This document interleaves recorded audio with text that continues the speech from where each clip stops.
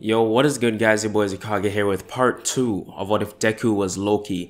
You all loved part 1, so I'm definitely going to keep this series going for a good while. You know, people have always been asking me to go further into my hero, like to go to overhaul arc, so definitely going to do that. Also, no Infinity Stones, you all made that very clear.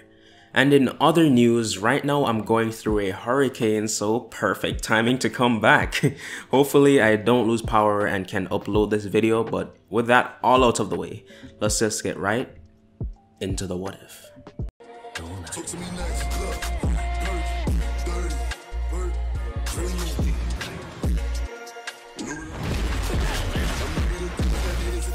big body Benz, I got you. Scoop on the kick, get in here like a Mac. I can't fuck with these hoes, these bitches is true. I'm married to these got niggas attached. So we start this what if off with Loki having a few months left until the entrance exam, but these months are pretty uneventful, with Loki just waiting around for his abilities to finally return, and by the time the entrance exam comes around, most of them do return to him except his ability to make force fields and energy blasts. So it's the day of the entrance exams and Izuku, he gets up and gets ready. He puts on some regular clothes he would work out in, grabs some breakfast, and Inko gives him a massive hug, and then he heads out for school. Izuku simply uses his teleportation to appear right in front of the UA gates, and surprisingly no one saw him. They weren't paying too much attention, so Izuku just walks up and goes inside the UA building. He doesn't trip. Like, why would Loki trip? Why would a god trip? So he goes into the building and immediately he's met by Midnight, one of the hero teachers there, and she is instructing everyone to go and take a seat to start the written portion of the exams. So Loki, he sits down, he's gonna play fair, so he doesn't use any tricks to get around these exams. He just sits down, does it like a regular person, and then after that, they do a quick, they mark the test like almost instantly. As soon as you submit it, it's marked. So the people who got above 90%, they get to move on. So after finish up the written portion, Izuku does extremely well. He is like top of the top. He gets 99%. There was a few questions in there that slipped Izuku up, but he wasn't too worried about that. So he walks into this massive lecture hall and he's looking around and sees a lot of familiar faces from his old school. A lot of his classmates decided to take a shot at entering UA. So since everyone was grouped together by the school they attended, Izuku took a seat next to his old classmates, and they were all super hyped to see Izuku. They were like, he was the reason they applied to UA.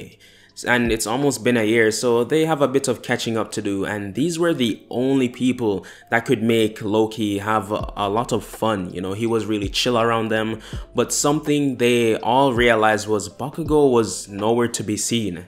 Izuku chuckled to himself and said, I guess he got the hint that he's weak, and they all heard this and start having a good laugh about it. But let's actually switch and have a flashback 9 months later to Bakugo leaving school. He's walking down a pretty dark alleyway, which is a really good shortcut. It cuts off like 10 minutes of walking to his house. So above him, a dark figure says, he'll make a great addition to the team. And in front of Bakugo, a purple portal opened, and this guy with a weird head, he didn't seem human, but he had on a tuxedo. He walked out and instructed Bakugo to enter the portal. Bakugo, he was immediately defensive and he said, or what? I'm not entering any damn portal. And the man who is, we know, is Kurogiri, he says, or I'd have to force you in. And Bakugo said, you're not forcing me anywhere. But before he could even attack or anything, from below him a portal opened and he fell into it and into a room. It was like a jail cell from like a police station. But Bakugo, he tried blasting his way through the bars, like using explosions, but they weren't working at all. And soon he heard footsteps coming closer and closer. And Shigaraki, he came out and showed himself and said, oh, so you must be Bakugo Katsuki. And Bakugo is like, what do you want from me? Oh, nothing, but I have a proposal that you can't refuse. Shigaraki began to explain his plan to Bakugo that he can become way stronger than he is and defeat those that stand against him. And Bakugo, he wasn't buying it, but you know, Shigaraki, he brought in someone that had multiple quirks from All For One of All For One's test subjects. It's sort of a borderline Nomu, but he's still sentient, like he can still think for himself.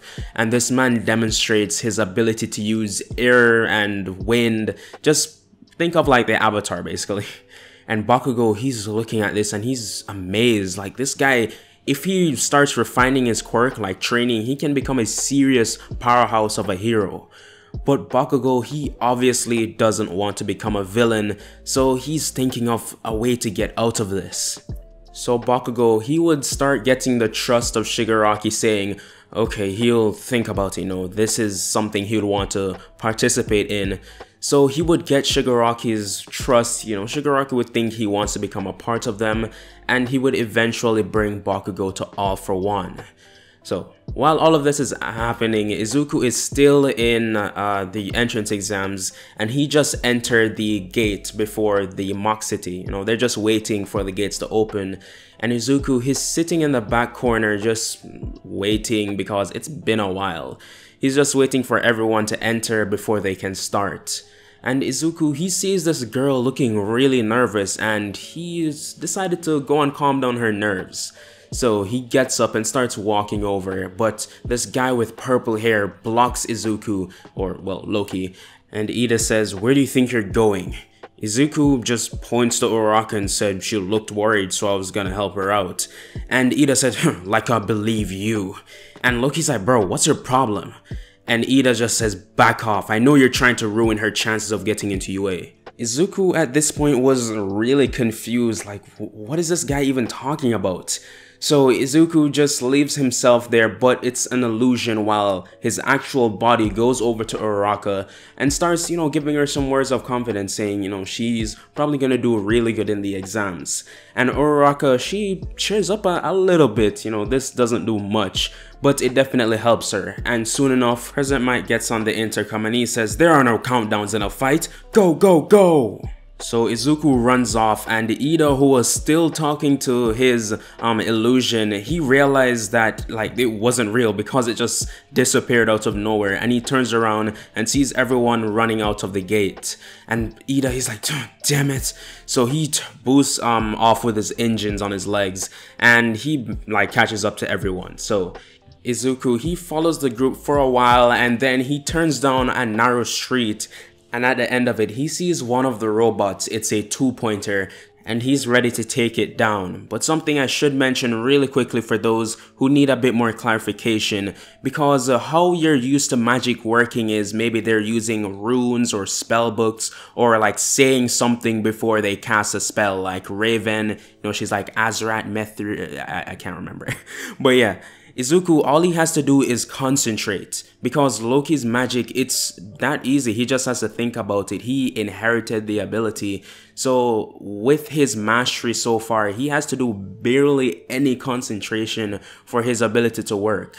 So Izuku, well, Loki, he's going to use his physical augmentation, and what this does is temporarily augments his body, you know, his different attributes like speed, strength, and he's going to make his strength as fast and as strong as Prime All Might.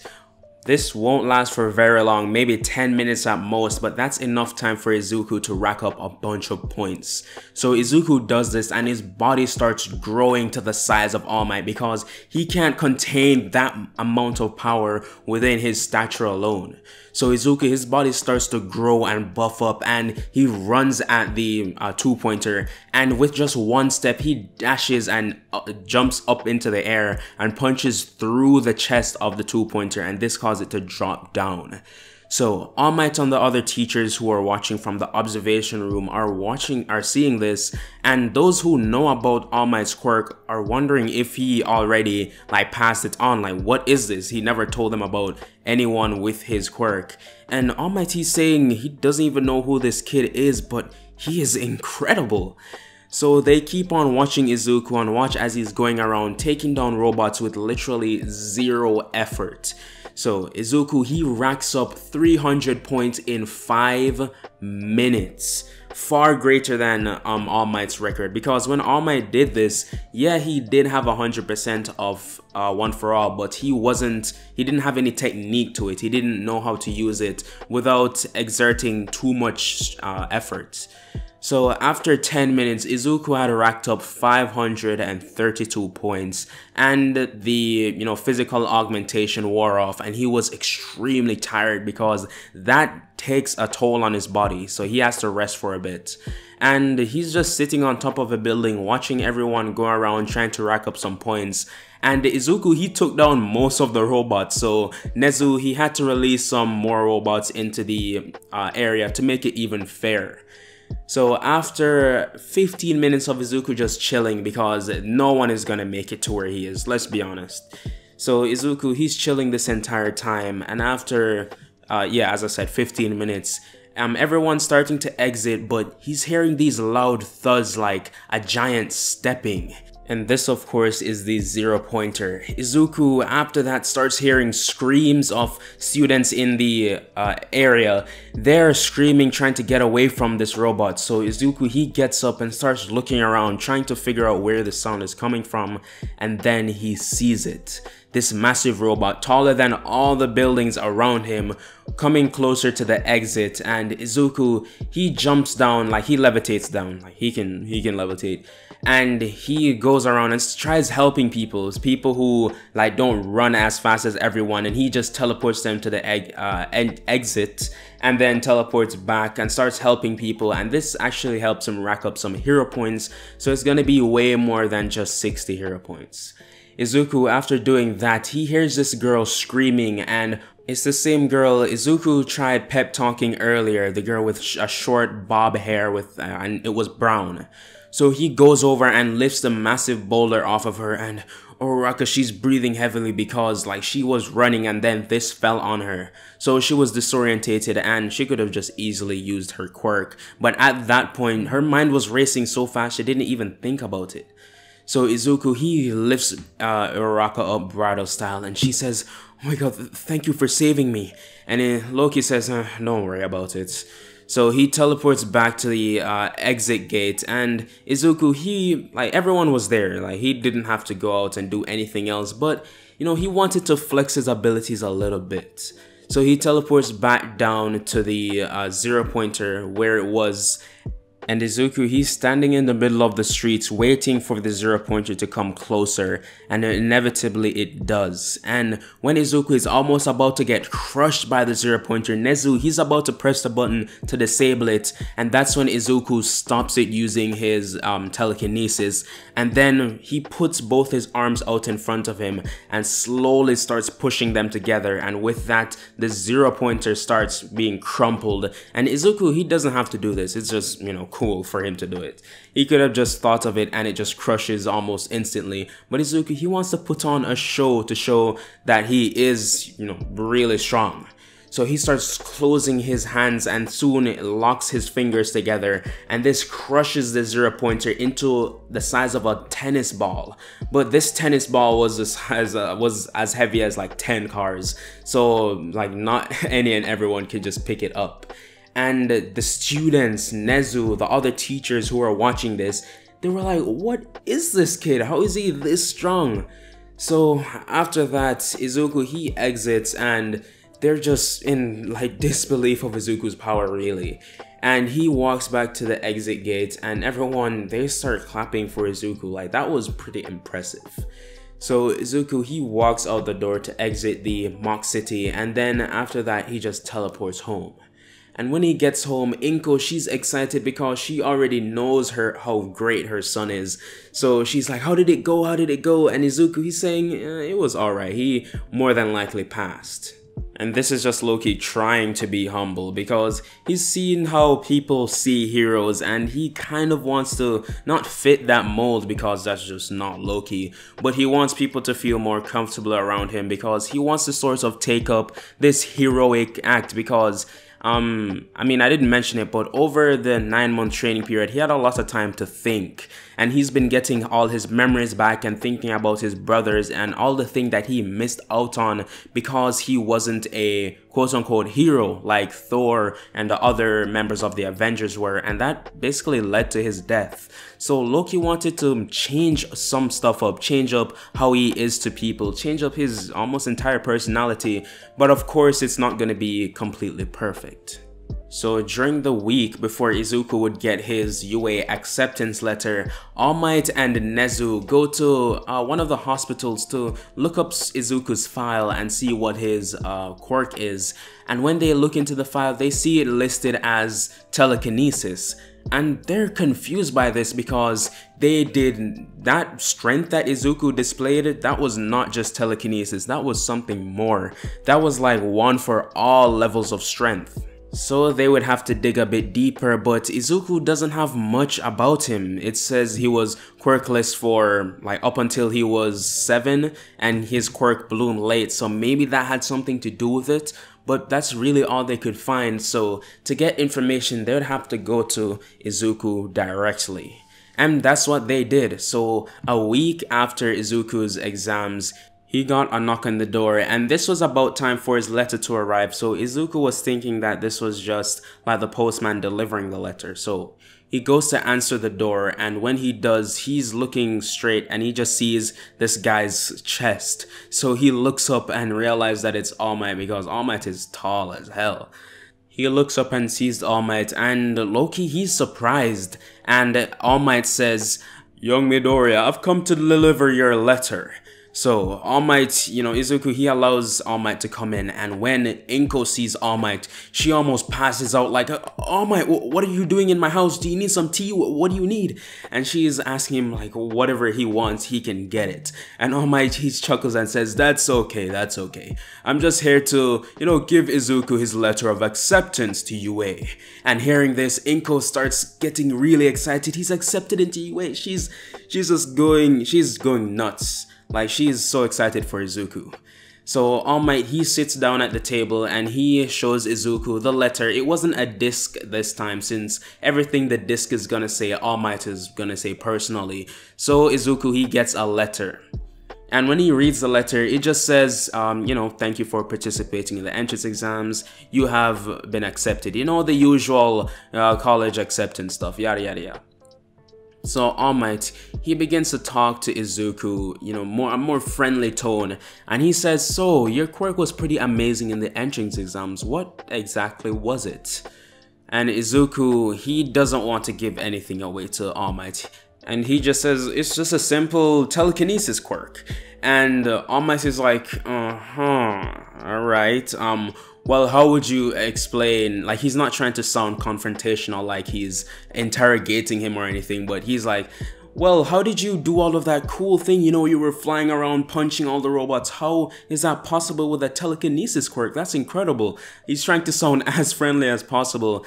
And Loki says, well, that's what my telekinesis allows me to do. It sort of makes me stronger in a way.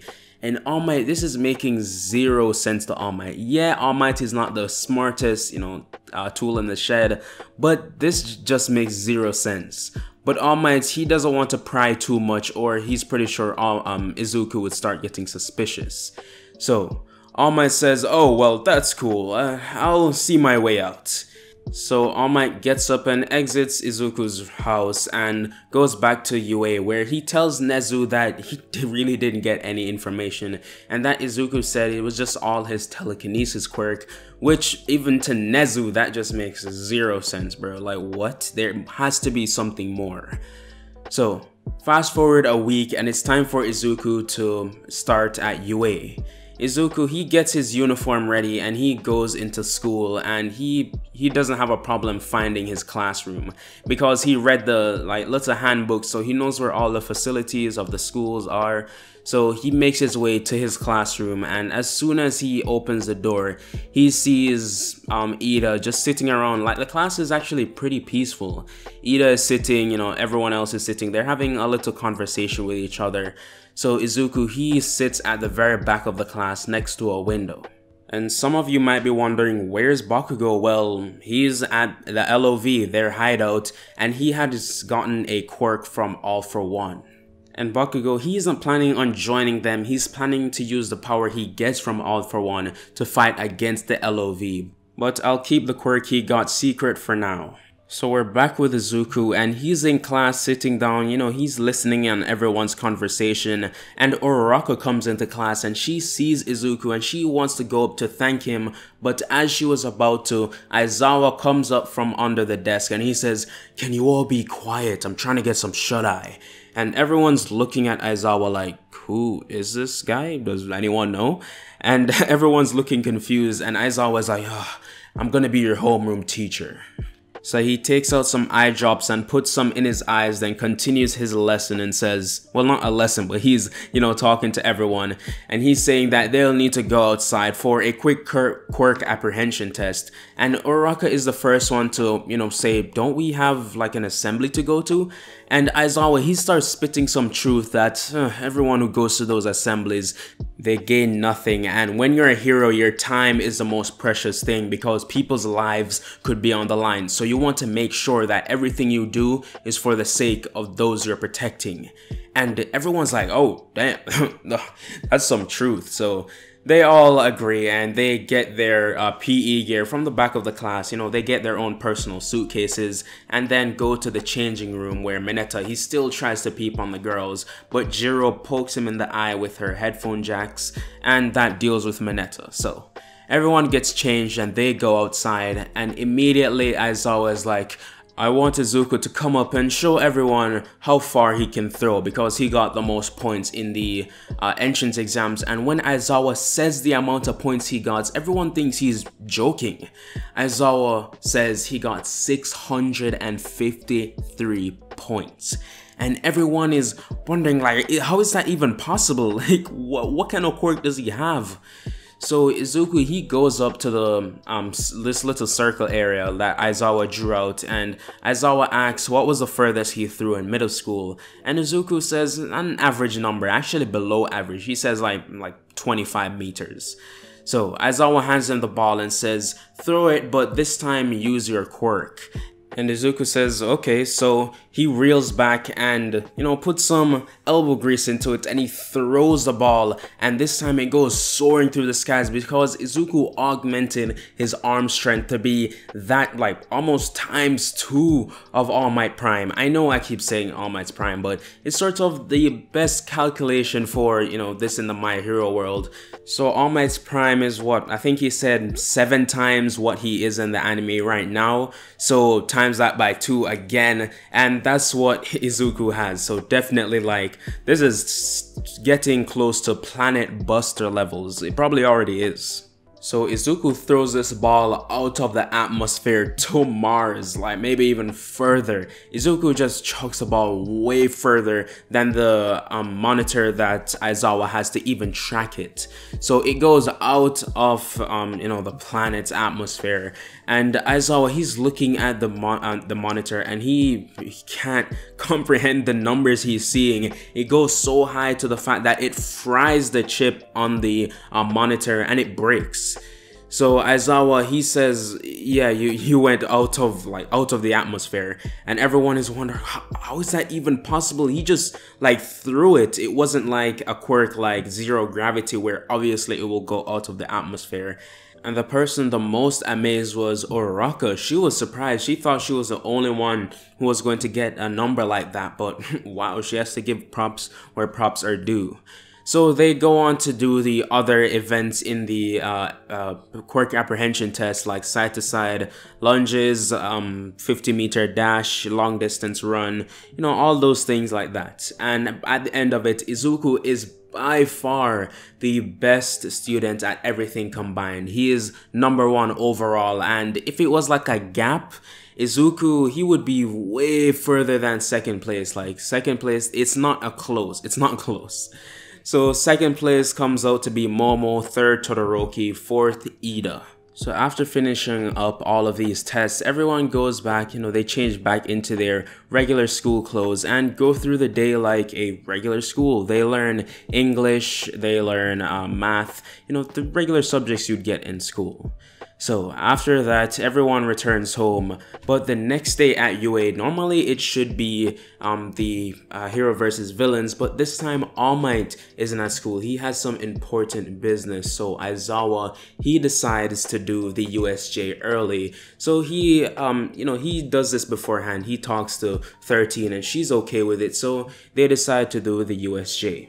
So this day of school goes by like any regular day, but at the end of it, Aizawa mentions to the students that they need to get their parents' permission to go on the USJ. And when people hear USJ, they're thinking Universal Studios of Japan. We're actually going, but Aizawa is quick to correct them that it's actually the unforeseen simulation joint, which is where heroes train to save people in different situations, like in floods, in burning buildings, in snowy mountains even.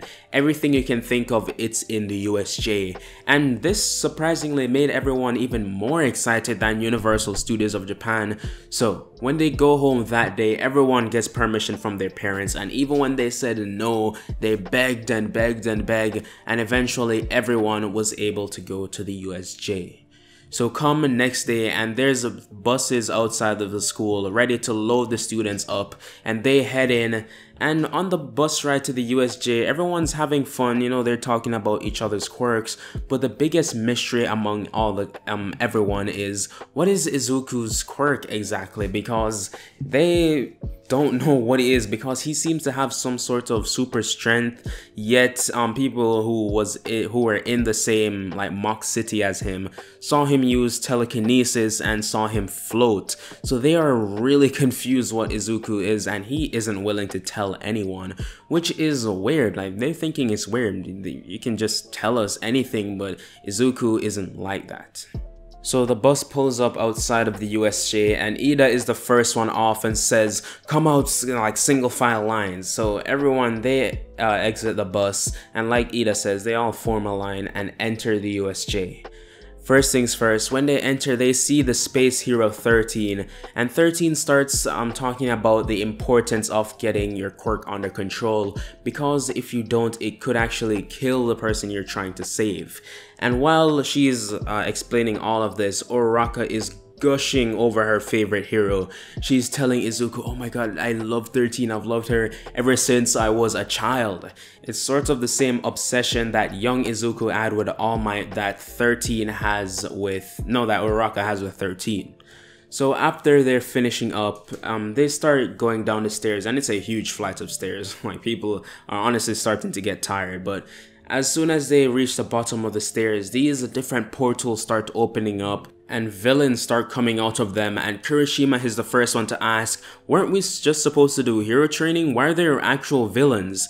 And Aizawa is like, well, this isn't a part of the plan, and he instructs everyone to go up the staircase. And while he deals with the situation and tells 13 to to get the students together and get them through the door to go back to UA. But when 13 and the students reach the top of the staircase, a huge portal opens up, blocking it off. So Loki knew what he had to do. He's trying to play hero. So first things first, Izuku uses one of his abilities to contact UA, and it isn't electrical, so it won't be, cut off. He uses his psionic abilities to telepathically send a message to Nezu in UA. So Nezu, he's like sitting in his office reading through some papers of the schedules of all the classes, and then he gets a vision of Izuku in his head, and Izuku starts explaining their situation at UA, and after he's done, it disappears. And Nezu, he has to take this seriously. It could have been a joke, it could have been this, but he wants to make sure. So he gets all the heroes together and sends them all over to UA. The USJ, especially because he isn't getting any message from Aizawa, and he can't contact him, so that's really suspicious. So he sends all of the hero teachers over, And in the meanwhile, Aizawa is taking down these heroes with relative ease actually. Aizawa, you would think his quirk wouldn't be suited for fighting, but his scarf makes up for a lot of the slack that his, quirk is missing out on, like his fighting abilities. So Aizawa, he's starting to take down villains while everyone is watching, but Loki, he's starting to get bored and decides to jump in. So he teleports down to Aizawa and everyone sees him teleport and they are surprised again, like what can Izuku not do at this point? So he appears next to Aizawa and he's surprised as well, but he's preoccupied with taking down these villains. So Izuku, he gives him a helping hand and enhances his speed and strength. Not too strong, but enough where he can take down most of these villains with a couple punches. So after around 2 minutes, they take down everyone around them, and Shigaraki, he's starting to itch his neck and getting infuriated, and he says, "Kurogiri, bring out the Nomu. These guys are cheating." So a massive portal opens up the size of All Might, and out steps this purplish black creature with a bird-like beak and these sharp claws. And Izuku and Aizawa are looking at this thing like, what is it? But because the UA teachers were called early, now they all appear and bust down the door. And this, makes Kurogiri's portal disappear. And these teachers, they come in and snipe. He starts shooting at the Nomu, shooting its legs. And, the Nomu, it's getting irritated. So it immediately rushes for Aizawa. But then All Might jumps in and blocks the punch that he was about to send Aizawa's way. And they start getting into the fight from canon, Nomu versus All Might, which is personally my #1 fight from My Hero. It's my favorite fight. Just Yusei Run works so well. Oh my god. Let me stop before I start ranting about the song, but it's amazing. So after the Nomu gets punched through the ceiling and gets sent flying like Team Rocket blasting off again, Loki, he's been a bit busy. He shapeshifted himself into one of the bodies that, he and Aizawa took down. And he shapeshifted into that person and he slowly got up like, he was one of them. So as Shigaraki and Kurogiri were using a portal to teleport away, Izuku, he runs to them and says, "Boss, I'm alive, I'm alive."